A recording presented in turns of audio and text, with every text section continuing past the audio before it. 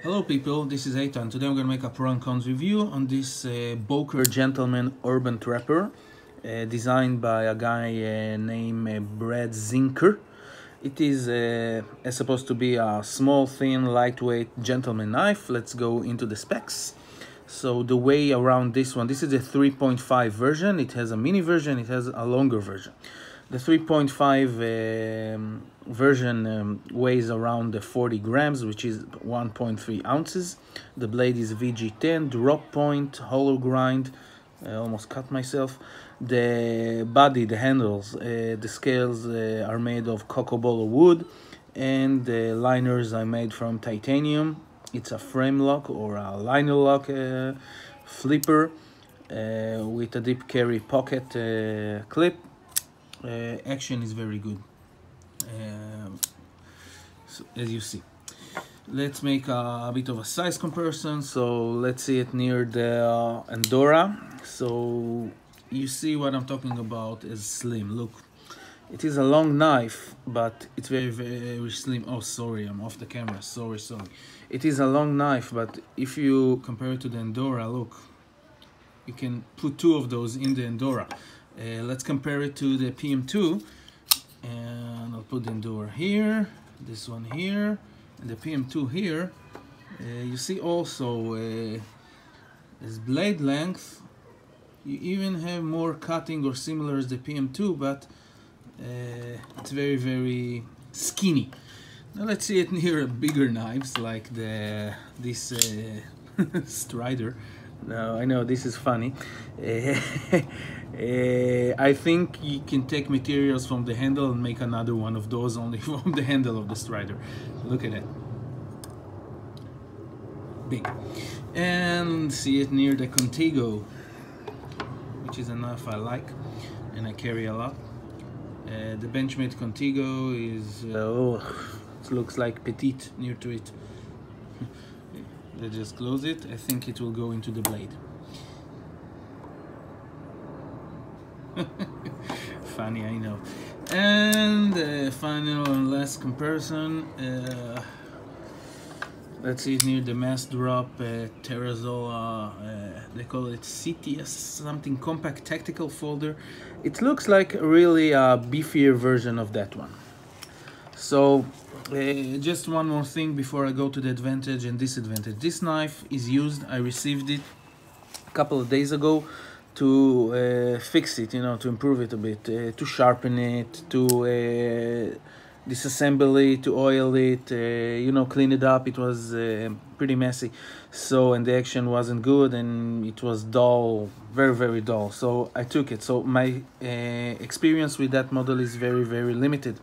I only carry it for a couple of days, almost didn't cut nothing, only tested after the sharpening test. So after the sharpening, so you have to take that under consideration, that this review is mostly on my impressions and experience with other knives and what I can see with on that model only by holding it, disassemble it, and I don't have a lot of mileage on this one, if you can be gentle.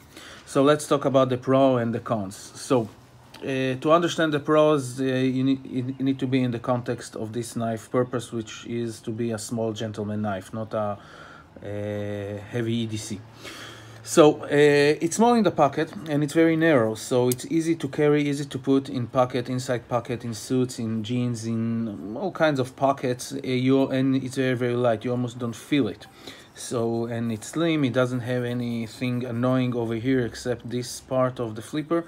So it goes in and out the pocket, or you can put it close to your body with inside pocket or inside your pants or something like that. No problem at all. Now the blade is very, very long for the weight of this knife, and you get a lot of blade. This is the 3.5 inch version, and you have a longer version. The 3.5 is 8.7 centimeters, and you have 9.4 centimeters, which is I think 3.75 inches. Anyway, you get a lot of blade, and the blade geometry is a-okay. It's very good for a slicing knife. You have a high hollow grind with very, very conservative blade drop point. you know, a lot of straight portion, curved at the end. Very, very, you know, it's, if you go to the dictionary and look for a knife, you'll probably see that picture in most of dictionaries, you know, of this type of blade. Now this knife also, it looks very, very not threatening, or I would say it's not attract too much attention closed at all. It looks like you can even put it on the table and people will think it's something else. I don't know, fancy lighter or something like that. Because, and if you open it, look, I put a table knife near it. Okay, this table knife, and it's pretty similar, you know. So you can put it on the table and people won't notice it. If you have an office and you put it there on the table, and you have other stuff like I don't know, from wood or decoration or stuff like that, or not even from wood, it goes it's blend in. Okay, it doesn't look too much threatening. It looks like very, very design, something that could be, this design can be used in other application, you know, titanium with wood cover on it. I don't know, you can put a fancy drawer handles or stuff like that. I mean, it won't attract you too much if you put like you put this one on the table, which is, see, a big knife. Okay, it's look, even the PM2 attracts more attention. Okay, blends in, so it doesn't attract too much attention. So it's a big advantage if you don't want to attract attention. The pocket clip, also, as you've seen, it's a bit outside, but they didn't put the screws outside. I mean, you don't feel the screws like the Benchmade here. Others mention it also, and you see it a lot, you see? So it's also an advantage. It's not that big a deal, but it's very, very nice. The action is very, very smooth, but I remind you that I am working on, let's just say, a used knife. It's not new, so, and I open it up and fix the action. So I don't know if it is the action right after you open the box, but it is what it is now, and I like it very, very much. Let's see the disadvantage of this knife. Okay, one of its biggest disadvantage, it's, well, gentleman or not gentleman knife, it's very, very small and slim, and it's hard to hold, and I find it too small to my hands, and I feel that I can do it very, very gentle or easy cuts, but if you go to the size of it and the fact that it's small, it's also feel a bit, and I use the word fragile.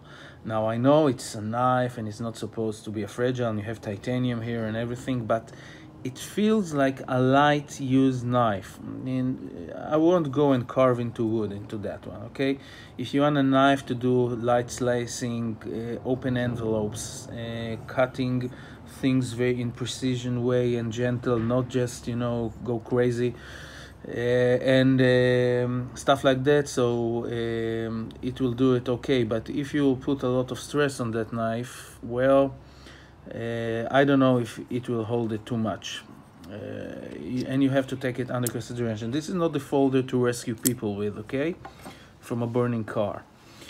So this is the steel of the blade. I see it as another disadvantage. Why? It's supposed to be a slicer, a light use slicer, but a slicer.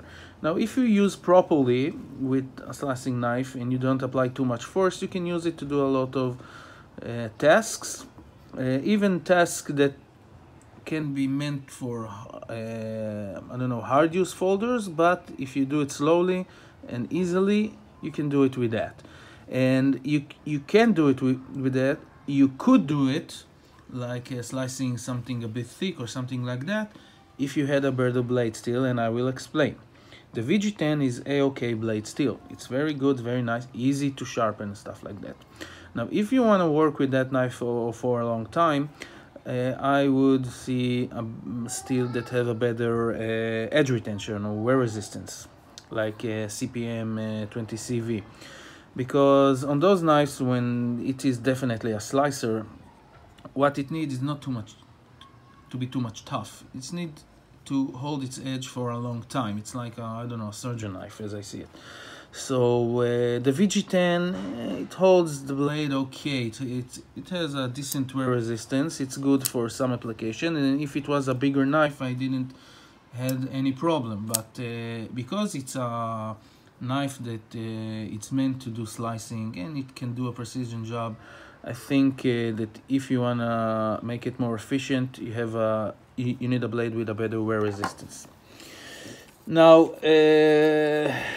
And last thing is here the sharpening choil. You don't have a sharpening choil. It's not really a sharpening choil because over here it becomes a bit thick and it's pretty annoying. I mean, you can get with a whetstone, but as you see, it goes up here and it's annoying, really annoying. So it is what it is. Let's go to the bottom line, okay? So the bottom line, as I think, for a gentleman knife, it is a very good knife. You know, if you want something light that you won't feel too much for a light task, or just carry a small knife, I don't know, to cut something, so it's okay. You won't feel it too much. It's very skinny, slimmy.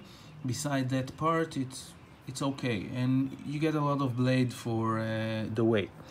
But for an EDC, as I say, okay, I'm gonna use it for my all-day uses. I don't know.